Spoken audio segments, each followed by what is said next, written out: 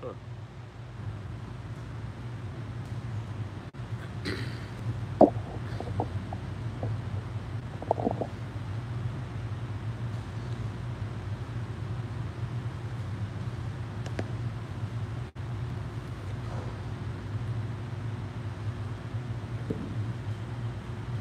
Hey, what's up, guys? Can anyone hear us?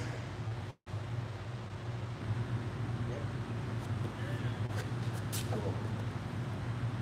Sorry, we had trouble getting into the meeting.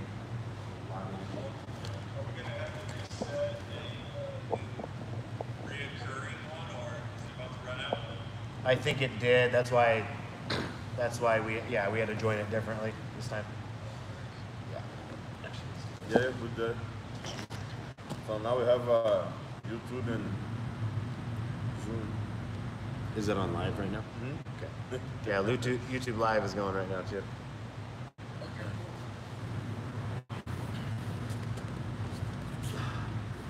Hello guys. Sorry. Okay. So guys, today we plan to work in a close guard. Okay, we're working some guard concept. Just to show you guys that we don't just know how to pass guard. We know how some close guard too. Julio, how are you? Oh, Julio's watching the YouTube. Yeah, let's work. Yeah, so guys, let's work here, guys. If somebody have any question, let me know, okay? So once I have a close guard, I like close guard a lot because I'm not like that fast when I'm on bottom. So I like close guard, but in jiu-jitsu sport, it's very hard to break the opponent's posture, okay? So I need to use my legs and I need to use my arms. But normally, if I put my hand in his collar, he's gonna start pushing my leg, okay? That's why a lot of people have a problem to keep the guard closed. So once I have a closed guard, I talk about this in class a lot before, but today's in live. I like to always hold both sleeve up for my opponent because as soon as I let his sleeve to go to the collar, he can start pushing my leg. So right now I need to tap between leg. Try to break his posture or just try to survive with my guard closed. So right here, guys, I like to hold both sleeves. If I want to let go one sleeve to go to the collar, I need to move my hip. Once I move my hip and my hand is going to his collar, I'm gonna bring my knee towards me. Try to push my knee right now. Right now, you don't have the leverage to push my knee anymore because my knee, when my back is flat, my knee is facing out. He has all this leverage to push. Okay? So if you guys want to let go the right side, make sure the right knee is facing in. It's not out. Okay? Just like when you take the back, it's gonna be the same concept. If the knee is out, you can have a lot of problem to keep the opponent on the back control. So right here, once I move my hip, now I can go to the collar. Of course, Roman is still having the arm on my chest, so don't let me break his force. But right now I'm dealing with one arm only. So right here, look, I don't want to break his force like this. One reason is, if my hand is not behind his neck, I'm not gonna be able to twist his spine to bring him down. If I control, guys, in the same line of my opponent's shoulder, I don't have strength, okay, to break his posture, but I can swing my hand in. Once I swing, now I can break the posture. So the back arm, right now I'm not worrying about for him like to start like pushing my knee anymore. And then the front arm, I can do just like swing my hand in. And then right now I can bring him. Once I bring him, now I can put my hand deep inside his collar, and right now I can break his posture. Again, if my back is flat, my knee is out. So make sure you hold both legs. If I'm doing this, I'm gonna use a lot of strength. Just like I said, guys, on the previous lesson, sometimes you can make things work, not because you're efficient, but because you have more strength than your opponent. Okay, so don't mean it's right. So right here, guys, I control, move my hip to the side, go to the collar. He still can push my back, but you don't have it breaking forward. So if you look at this, I use this time to swing my hand, then right now I go there. So this one thing that I use when I take my when I close the guard on my opponent. This is gonna be the same thing when I take his back. Can I take it back, please? When I have my knees out, okay? Look, I have like weak side and then a strong side. The weak side is the one under my opponent's arm. The strong side is the one over. This one I can attack. This one is gonna be easy for him, okay, to escape. The reason is I need to control shoulder line and then I need to control hip line. This side, I don't have control of his shoulder line. This side right here, that's why I like to call this the weak side. So on my weak side, I need to close my knee in. Once I close in, it's gonna be hard for him to come to this side. If my knee's out, it's gonna be easy for him to come. He's gonna have more leverage. So right here, look, I need close right here. So once I get here, pull my close. Try to go, please. Right now it's hard for him. The other side, I'm controlling the shoulder line. I'm okay. Okay, so the concept of shoulder line and then hip line is still for any other position, guys. So if you guys have a good control, it's gonna be much easier to suit your opponent. You understand something? No. Okay, so this is what happened. Once I want to pass my opponent's guard, I need to think about shoulder and hip. Once I want to escape, I need to think about escape, one of those things. So if he take my back right here, if he take my back, I need you. The reason I want you to come to the same side of my opponent, have the arm under my armpit, is because here, look, here I can move. The other side, come back, please. If I go to the other side, he's blocking this side here. So it's gonna be much harder for me to escape when his arm is over my shoulder. All right, so make sure, guys, you guys always think about, if you are controlling your opponent, make sure you control hip and shoulder. If you try to escape, make sure you leave like one free, like hip or shoulder. Always your opponent is going to be able to control one. Okay, it's going to be hard for you to release both, but don't let him control both. So this is going to be very easy for you to be able to escape or to control your opponent. So just use those concepts. You've talked a lot about not ever letting the opponent get you into a bad position. So you want to be proactive, like you said, use your knee to block them from being able to go to that side. But if you get to the point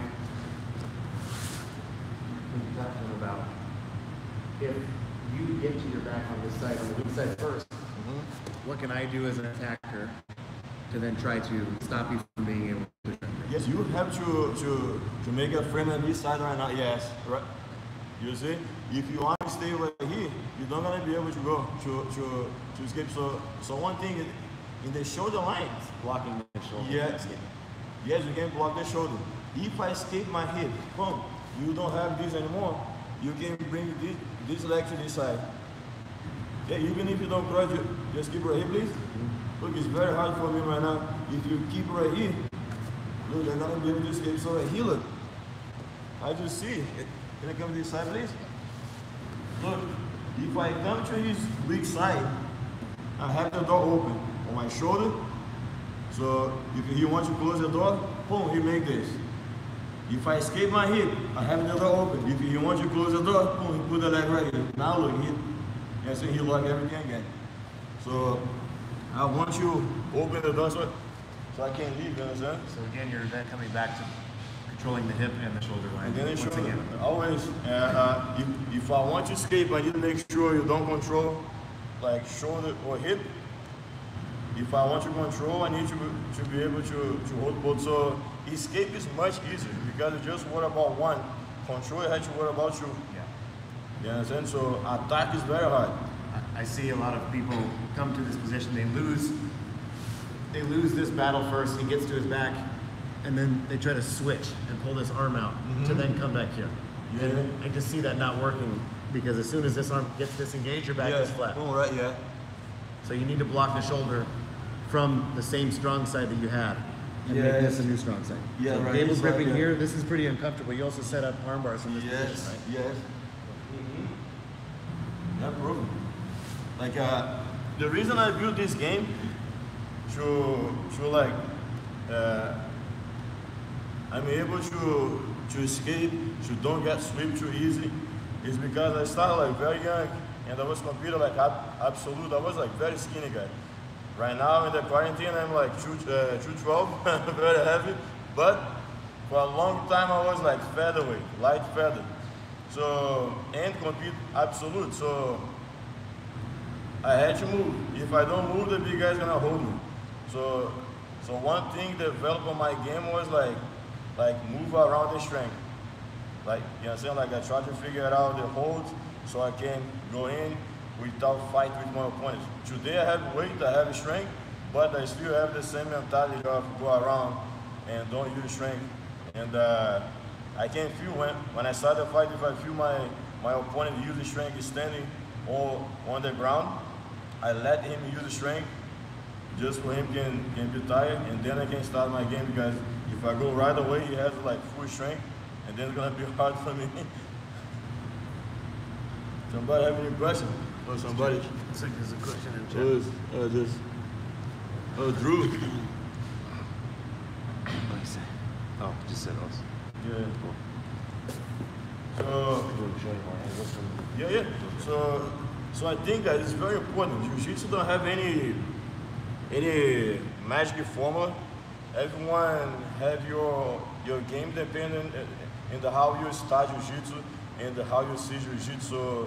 So like try to apply the techniques like right, and you have to have a concept in your mind. You cannot just start a fight or start a roll with techniques on your mind only, because it's gonna everything move too fast. If you stop to think about technique, you're gonna miss the technique. You understand? So have a concept what you want, and then from there you can start the fight or you can start the roll. But you need to have a concept. Another one thing that I don't agree is like one example, I like to pass guard, and people when they see some student of mine who don't like to pass guard, they say, hey man, you're not representing the team because you don't like to pass guard.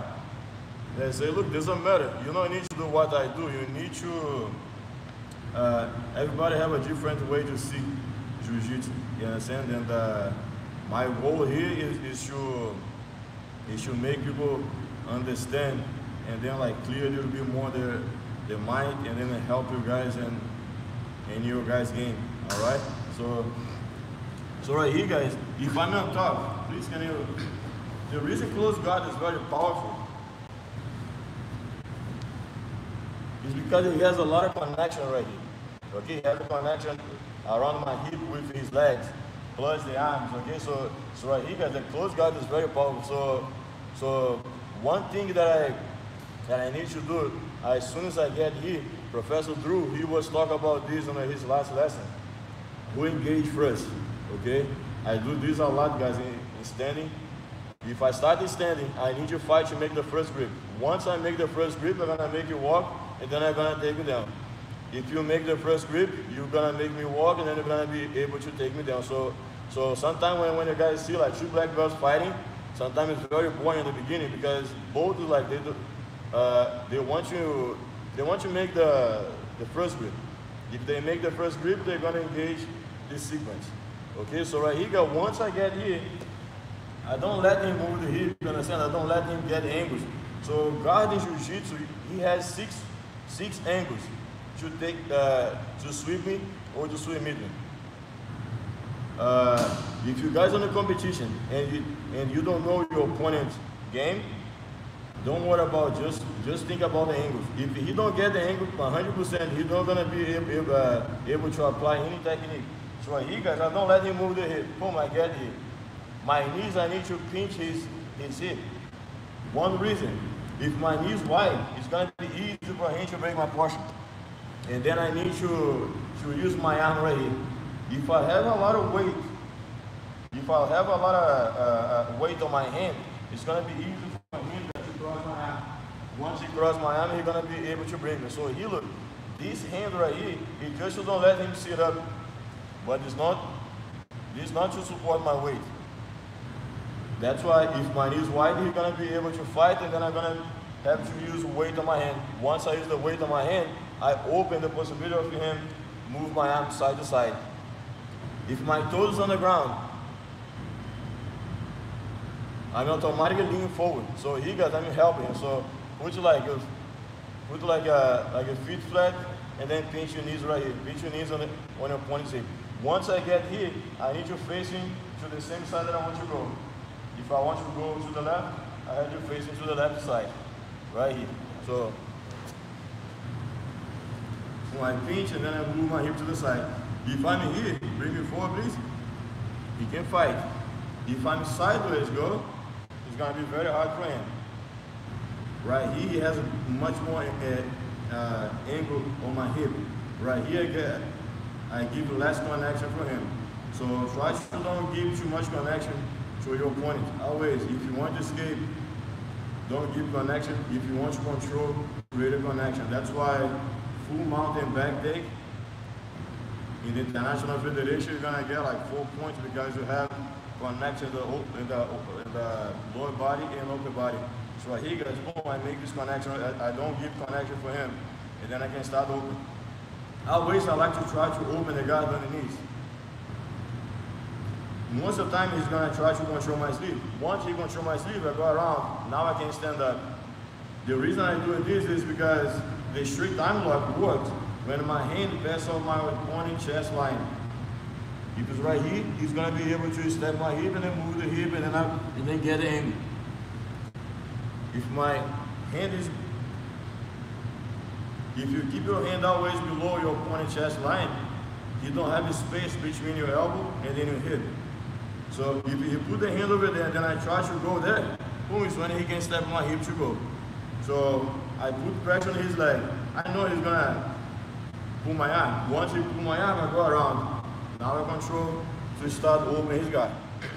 So that's why a lot of people say like open the guard on the knees is very hard.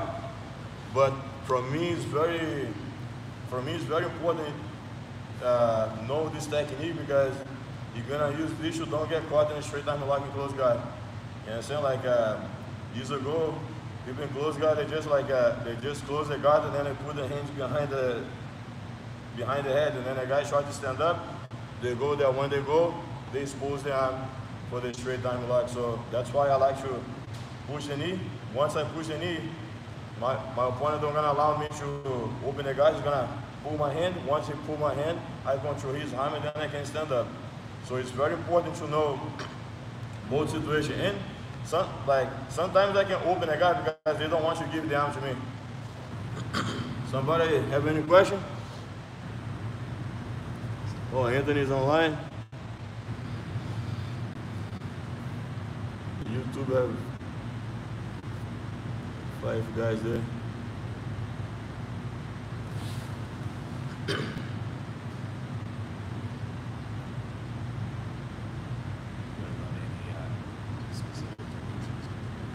Yeah. Okay, so guys, let's work right here. Let me show you guys like once I close the guard on my opponent, I have technique for any kind of reaction of you're gonna have. So one example, you don't have nothing much to do inside of my close guard. So or he's gonna try to open my guard on the knees, or he's gonna try to stand up. So for this both situation, I'm ready to attack him. So always I keep myself safe. If my back is flat, I control both sleeves. If he tries to stand up or open the guard on the knees, always I'm gonna have something for him. So right here, if he tries to open the guard on the knees, right here. So look, as I hold right here, okay, and then like right now, like he's gonna put the knee between my head. Go please. Yes. Once he get here, he's gonna have time to go. So one example. If I want to sweep my opponent, and my opponent tries to open the guard on the knees, I need the weight on the front leg, right here. So I can twist the back leg. Okay? So this is what I look for. If he put the weight on the right stand, on the back leg, I'm gonna let him open the guard. He's gonna open the guard. But for him, prevent me to don't close the guard again, he will need to put the knee up. If he put the knee wide, I'm gonna close the guard again. So he will need to put the knee between my legs. Okay, so let's work on those situations. So right here, I hold right here. If he put the weight guys on the front leg, go please. I'm gonna sweep him right there. If he put the weight on the back leg, I'm gonna let him open my guard. Once he open the guard, he needs. Okay, so don't let me close the guard again. Once it's happened, I move my hip, then I sweep him again. So basically, this is like this is my game. Some people try to cross the leg to this side because I'm holding this leg, this arm right here. I still gonna be able to sweep him. So go please. So right here, look, I'm gonna use the back leg to push him forward and then lock. If you can, like hook the leg, that's okay. If it's not, just make sure guys you lock right here, look around the knee, never in the hip, always like low right here, okay? Is when I can sweep. So because I'm always holding both sleeves, I'm able to sweep my opponent. So when I was young, I was like very skinny, and it was very hard to swim mid from bottom. Always I try to be on top and then take the back and then swim it. So what I did, I developed very good sweep for my game. So if I was not able to sweep my opponent, I was like pulling guard very fast, sweep. Once I'm on top, I was trying to pass the guard. I don't know why people prefer to give 4 points than 3. They don't let you pass the guard, but they give you back. And then I was able to swim it. So in 2007, I competed in the Rio de Janeiro State Championship, Division Absolute. I was featherweight. I made 13 fights, 11 swim missions. And most of the swim missions was from the back because people, when they see you pass the guard, they go to position. Go to total position is not a problem. The problem that I see, and I showed you before, is they don't control upper body or lower body before go to total position. They go by themselves. When you go by themselves, I'm able to take it back. If you control upper body or lower body, I'm not going to be able to take it back. You have a No, I was going to say it may be worthwhile with those two sweep variations to show it from the. Oh yeah. Yes, right here. You do it really well, and I think it's easier to see from the way. So right here, guys, the first one is once you put the knee. Look, guys, can you come back, please? How I know I will be able to sweep him? This is the front arm. If he put the same side knee first, I know I can sweep him. Once he open the back leg first, I know I cannot sweep it anymore. Okay? So right here, guys, you're gonna control one arm forward, one arm back. One like back, one and the one at the front. Most of people move this knee first, the same side that he's controlling the front column. When he's doing this, go please. I already placed my elbow on the ground. Now look, I'm going to bump my hip, going to the same direction of his knee is heavy. So right now I'm going to switch my grip, facing my belly down. The reason I'm doing this is because if my belly is up, he can fight, okay? Because I'm gonna have a weight on his upper body. Come back, please. Once I switch right here, go please. Right now, look, I have a weight on his upper body, and then he cannot come back. Okay? So let me just open for this one. Drew coming back in. So the other situation is once he open the back side first. Right now I know I cannot sweep, so I didn't even try. Okay? So right here, guys, he's gonna be able to open my leg. So one thing that I cannot allow him is he's pushing this leg down. He wants my knee on the ground. Just like close guard and back, he wants to put my he wants my knees open. Okay? I need to face my knee to him. So before your opponent lock your knee on the ground, you have to step on the ground and then move your hip. So right now he's not going to be able to push anymore. If you don't do nothing, just close the guard again. But he will put the front leg up. Once he's doing this, I'm going to move my hip and then put his leg in the same line of my neck. Lock. Then I can sweep. If I cannot lock because my opponent should be or he should have it, no problem. I just need the weight on the front leg. Always keep the weight on the front leg for your sweep. If you don't want to get sweep, keep the weight on the back leg, please. Right there. Okay? So right here, guys, if you keep the weight on the back leg, I'm going to move my hip. Now push him forward.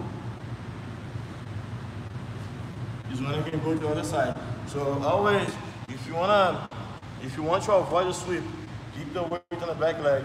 If you want to sweep, put your opponent's weight on the front leg. One example right here, look. Can you lay down, please? Can you just come back, please? Right here, guys, I'm a happy guy. Today in the no-gi competition, this happened a lot. Right here. Once the guy get here, Thomas gonna push me, boom, and then he's gonna put me like both legs on the same side, and then right now he can't attack my leg. Why this happen a lot? Is because the weight is right here, guys, inside. Half guard, I need to keep the weight outside. If my weight is right here, look, he's gonna be able to twist the back leg. Is when he can catch my leg or my foot. As soon as we get here, put the weight on the outside leg, the front leg. Right, guys, my back leg. Right there. Right now, so De La Riva is another situation too. He wants the weight on this leg right here, guys, on the front leg, so he's gonna be able to twist this. So here, guys, I had to keep the weight on the back leg over there. Okay? Right now I can play right here. Boom, this one I can start like play with him. So always make sure you keep the weight on the back leg and not on the front leg. Half guard, I want my opponent on the keep the weight on the inside leg. He needs the weight on the outside leg.